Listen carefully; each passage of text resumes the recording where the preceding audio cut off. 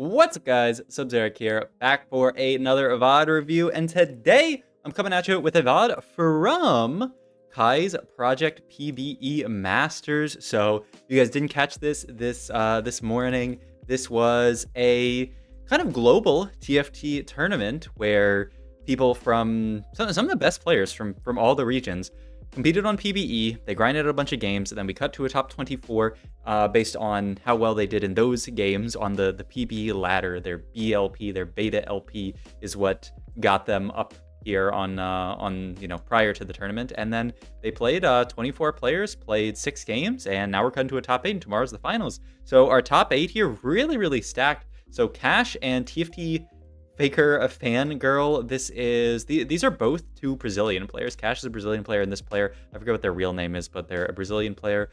This player, I'm trying to remember. This player's a North American player that lives in Quebec, I believe, or they compete on NA. They're actually French. Then Taro from Japan, very notable Japanese player. Rainplosion from NA, woo. YBY1, who we're going to review today, and then Keza and Hanxing from China. So, I mean, stacked, right? They're people. There are multiple people in this lobby who have been in World Finals lobbies, but I wanted to VOD review YBY1 because, I mean, I love VOD reviewing YBY1. He streamed his entire tourney run, and this is the final game. He needed a pretty good score to make it. Obviously, he did end up making it, but it was also just, it was a crazy game. So let me translate this real quick, because I forget what portal it is. This is Treasure.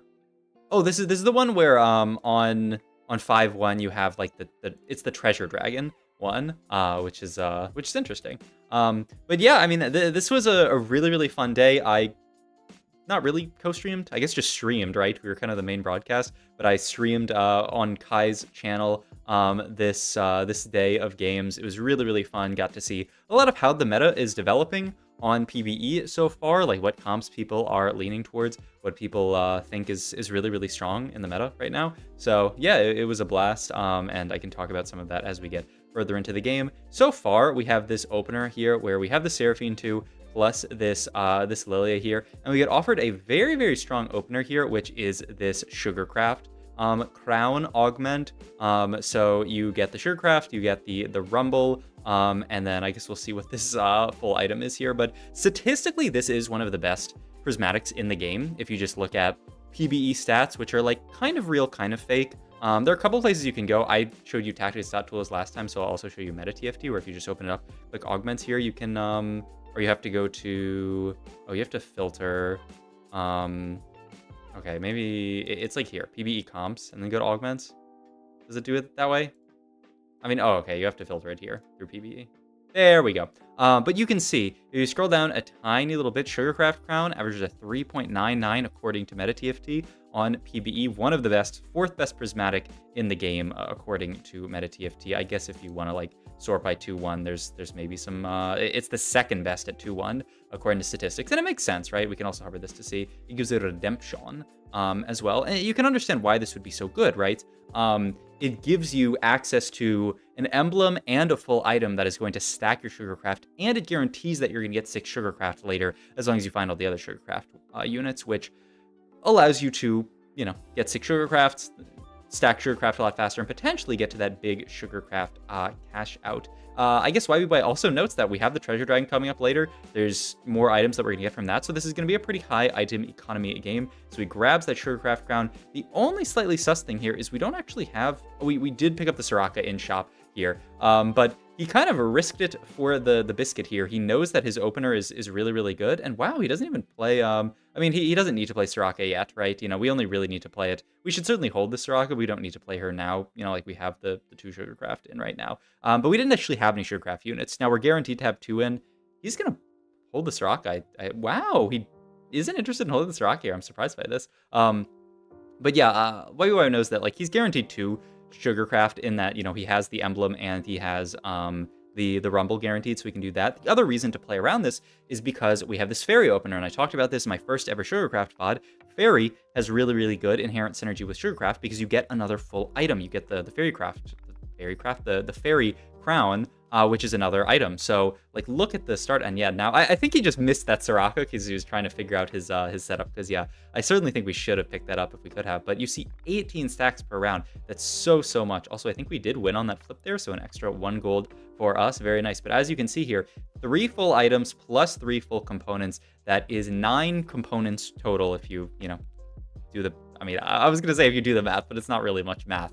And 9 times 2 at 2 Sugarcraft gives you 18 stacks per round, which is a lot to start the game with.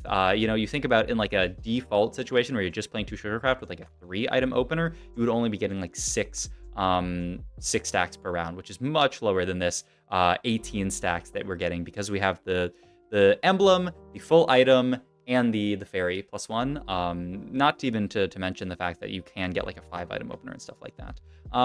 Item-wise here, we had rod, sword. Yeah, let me go back and look at our open components here and see towards what we are interested in building here. Because, yeah, I'm actually curious. Okay, so we have the chain, the sword, and the rod here with cloak open. I'm looking at that potentially. It looks like we're looking at maybe just the chain vest for a higher cost unit. The problem with... You have to slam this. We're just going to make Bramble. Wow, YBY. Interesting. He would rather pay... He would pay 2 gold. He would not pay 2 gold to turn this Bramble into a gargoyle, is I guess the way I'm thinking about this. Which is interesting because I think a lot of people, especially last set, would pay that. They would say, I would much prefer a gargoyle than a Bramble here. But YBY's idea is perhaps that Bramble is, not too bad here. Interesting to me. Because yeah, I think I definitely would have just gone for the gargoyle there. Even though it's 2 less gold, you get access to what I think most people would say is a higher quality item in the gargoyle. We're also playing around this hunter, which is kind of a funny little addition. It doesn't fit whatsoever with the board, but we hit a Twitch 2, we hit a Namzi 2, so we're playing this board right now. So yeah, I mean, we take those for sure. But I mean, as you can see, stacks wise, 74 stacks already. We're already gonna get to, that's the 3rd level, just by the end of this stage, which is just absolutely huge, right? And especially if we can pick up that Soraka, if we can pick up another Sugarcraft and actually play to 4, then we'll be feeling really good, because as you get more in, it allows you to stack up even faster. And there, YBY, he is one of the best sort of like reactions whenever he like high rolls a unit. But there is a Gwen, which is a huge hit right now, because just 1 more Sugarcraft and then we have that 4. We're kind of maybe kicking ourselves that we didn't pick up that Soraka a while ago, but I think he didn't even realize that he had it in shop. So hopefully we can get to that +1 and get 4 in as soon as possible. We also get another Wukong here, so we are just gonna make gold here. Still not yet, but boom, there's a Jinx with the charm that rerolls your shop. It's only 3 cost. Now we have 4 in, and we have a bunch of items to play around. This is interesting as well, that it looks like, yeah, wow, these are really cool slams. I mean, he knows that he has to slam here, and he just goes for the JG Edge of Night onto the Gwen here. JG, one of Gwen's best items, because you just want her to be able to crit and do stuff like this, jump onto the backline, and then start one-tapping backliners. The Edge of Night, pretty decent to drop aggro, because she doesn't really have that much inbuilt tankiness, and then ideally like healing as her last item. So, augment-wise here, once again, you could look at anything that gives you an item. You could maybe take a Radiant item. Tiny but Deadly doesn't seem bad either, just because it's a very solid Gwen item. And then, like the Lucky Glove is another thing that, like, maybe you take that. PG only counts as 2 items. It doesn't, like, break Sugarmancy or Sugarcraft or anything like that. The Golem used to count its items for Sugarcraft, and now it does not. Just so, something to keep in mind. Like, the greed part of me really wants to take a Radiant item here and just say, like, if I get any kind of passable Radiant item for Gwen, I'll be happy, and it's 2 components. You might have to just take Tiny but Deadly because it's a good item in general, even though you don't get those components out of it. So we'll see what YBY ends up taking here. And yeah, he just says it's 2 not good. We do get the Gwynsu's augment here, which is pretty good onto Jinx, but the problem is who else is holding this? It's horrible on everyone else. And yeah, I just don't think it's that good of an option. So I assume we're just gonna go for Tiny but Deadly. I mean, maybe there's a world where you take the support Golem. If it still was like had that really broken synergy, then that would feel really good. But sadly, that's not the case. We're also really hoping to find like a Katarina sometime in our near future here that would reactivate that fairy, which I'm a little bit surprised that we ended up dropping out of fairy, but he really just wanted to play, in his opinion, the strongest board. And this board fits together very well. We get the 2 pyro in to give our team some attack speed. Also makes our pyro units get that execute. So I think this board makes sense, but yeah, the other thing was, of course, being able to sell units so that we could move components over. And oh my god, this this is what you need if you want to super stack up the Sugarcraft here. Look at this, 6 Sugarcraft 3-3, like I was talking about. The faster you get 6 in, the faster you can stack up. I mean, the biggest tie roll was obviously finding the Gwen early, because that's the hardest one, 5% odds to find. But then finding this Bard as well, finding the Soraka, and YBY does not hesitate at all. He immediately pivots into 6 Sugarcraft here, because it's so many stacks. If he hovers over it, you'll see how many stacks, but we're at 174 here. We can do quick maths to see how much we are getting here, but it's gonna be a lot here. YBY, he always does this where he clicks really fast, and it almost looks like he's gonna glitch out of the carousel. I would be looking at like Hodge component. I think that's the best final item for Gwen here. You could maybe take one of these for like BT, just take the higher cost one, and it's Shen pair here, not Shen 2 just yet. 174 to 234, so that was a full 60 stacks here. Yeah, 6 per component here, and we have 10 components here, so 60 stacks per round is really, really good. And yeah, we're even going to slam the cloak here, of course, so that we get that extra 6 stacks per, I mean, one component being 6 stacks is huge here. So love this from YBY here. I think it makes a lot of sense, and his file looks really, really nice. The only downside is 6 Sugarcraft doesn't offer that much as far as like combat power. It's not as good as like getting in all of these other traits, but the fact that we're stacking up Sugarcraft so quickly, getting over to 300 stacks now feels really, really good. And this, you know, getting it this early is your best chance at getting to that final Sugarcraft cash out, which is, well, we'll perhaps see it this game. We can maybe talk when we get to the end of this game. We'll see. But yeah, as you can see, a lot of people with Nasus on their board. I think we just rotated into 2 Nasuses. There are a lot of people playing around the Cinder unit, who many people are talking about as being like one of the most broken units right now. Is just Syndra, either Cinder reroll or just pushing levels on Cinder. It reminds me almost of like Teemo last set, where like just everyone was obsessed with Teemo early set. And like honestly, he was still broken towards the end of the set, but like he kind of fell off a lot of people's radar. We fit the Akali in here for Warrior and Pyro here, which is nice. And yeah, I mean, we're just looking at pushing levels here. We get an extra 2 swords here, which is a little bit awkward. The BT is fantastic, and we'd really love it onto the Gwen. I would probably sell this Rumble here and move it over, but it looks like he's not interested in that. Yeah, okay, he is. I think this makes perfect sense. And then, yeah, the other sword into the Akali I like means that it's not stranded on this Jinx in case you want to move it somewhere later. Though once we get to... When you get to the big 7-stack cash out, you get a component, and then the second cash out after that is a golden remover. So you can kind of slam items willy-nilly in this comp, and just be happy with that. But yeah, I mean, the biggest thing for YBY here is getting these stacks, getting as many components as possible, which, you know, maybe we get an augment that gives us more. And the other part is just surviving until we get to our max stacks. Ooh, okay, a lot of fun options here, actually. So speaking of, you know, like more stacks, you could take this, which is like 5 components for yourself, which is nice. The problem is I don't think it's actually that good. I'd much prefer just like a Radiant TG here, I think. And it's also 2 stacks for Radiant TG, which is not bad. I think it counts as 2 stacks. I don't actually know. Ooh, and then we get another option here, which is this, I forget what this augment's called, but it gives you a bunch of HP and then an extra HP on top of that.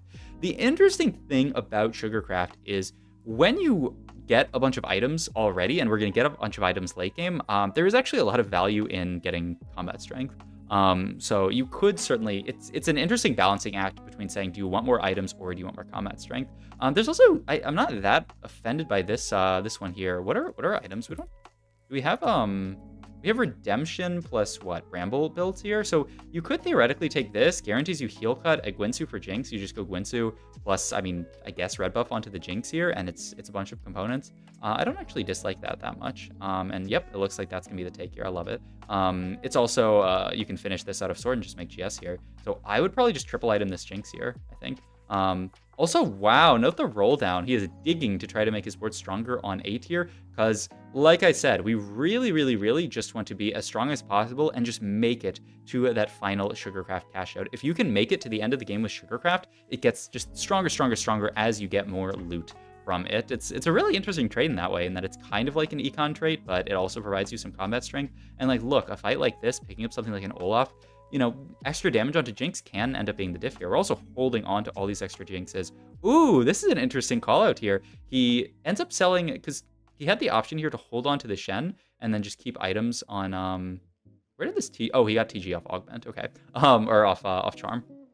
But yeah, he had the option to keep Shen here, but he wanted to move Sugarcraft over to the Diana here. So we're now carrying a Taric 1 as our main tank, which is a little bit scary. But we do get Sugarcraft Diana, who is going to make good usage of that AP and feel pretty good about it. That's a wild choice to me. I guess the other idea is that maybe it'd be a little too expensive. But yeah, crazy. Certainly looking at that Taric on Carousel here, because that would kind of bring us back tank-wise, because our issue right now is that our front line is kind of garbage. I'm a little sussed by that, by selling the Shen, but, you know, all good.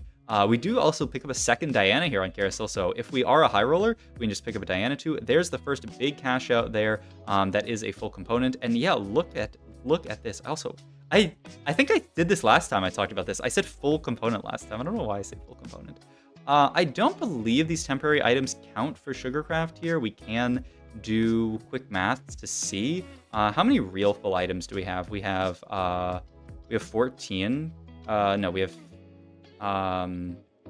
have 16 components in full items. 16. I mean, we'll be able to tell. Yeah, it's. Oh no, it's more than 16. It's 20.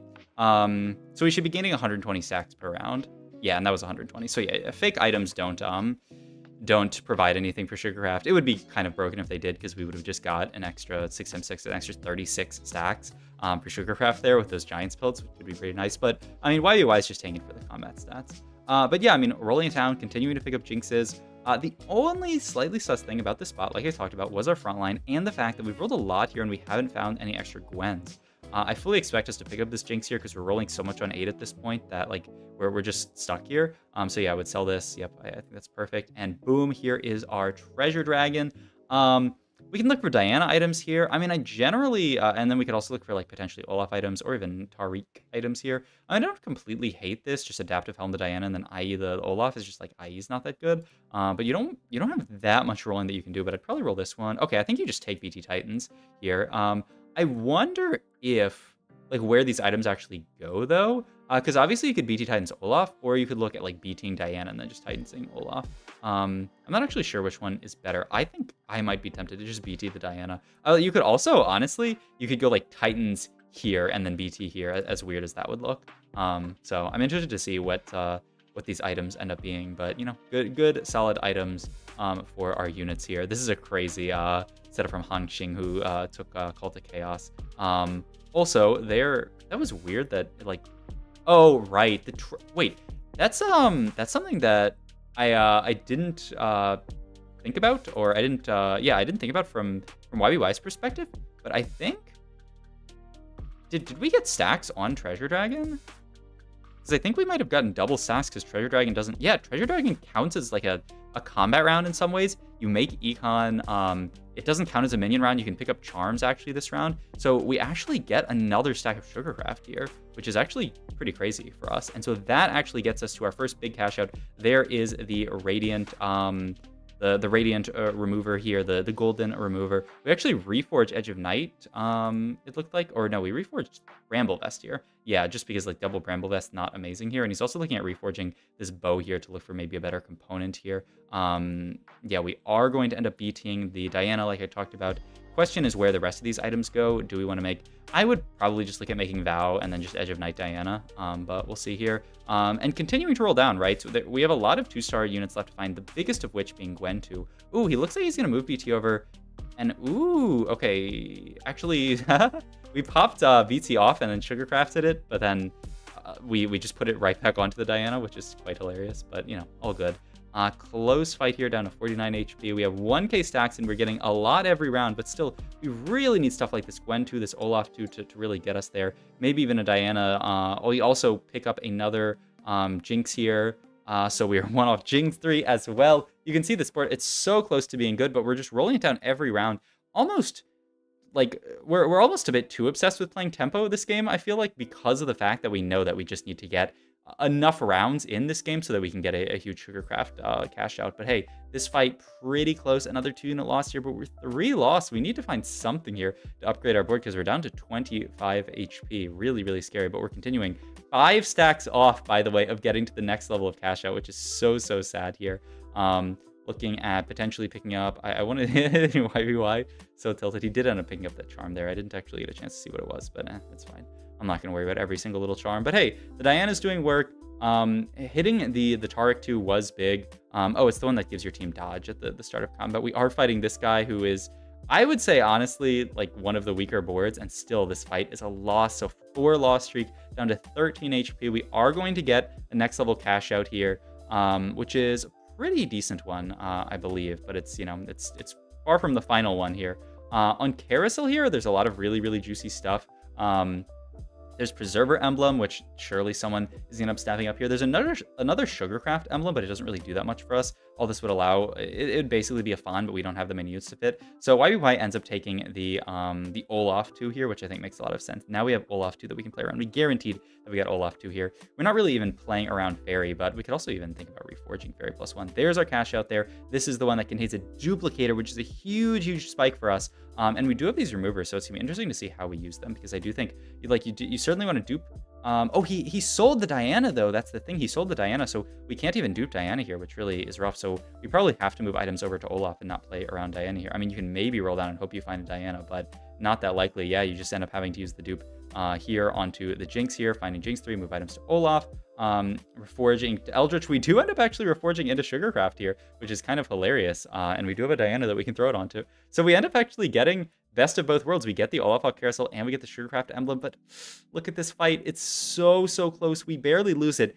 Down to 1 HP. Now, I wouldn't VOD review this game if it was a 7th. I'll tell you that much. So, you know, we know that this game will at least be kind of interesting. We can get the Katarina in here for Warrior, but yeah, he ends up actually taking the 3-star 1 cost this round, which is crazy to me, just hoping that it would be something solid. It ends up just being an Ash 3, and I remember looking from another POV at this board and being like, why does he have Ash 3 on his board? But yeah, I mean, he got it off Charm and just had to throw something. And this fight, another close one, but look how this Olaf goes. And look, he's right before 1750 stacks. After this round, we're going to hit 1750 stacks here. We get another big cash out. This is the one that gives you a Radiant Transmogrifier, whatever it's called. And we can also get Twitch in here, who's a really, really nice addition. He's an extra hunter, and he is Frost on this board, which actually fits. But now we can make a Radiant item. The question is, who wants to get this Radiant item here? And I think the most obvious answer is just Jinx. And we actually have some interesting questions here. Like, do you want to just roll here to try to pick up Gwen 2? Do you just trust in your board?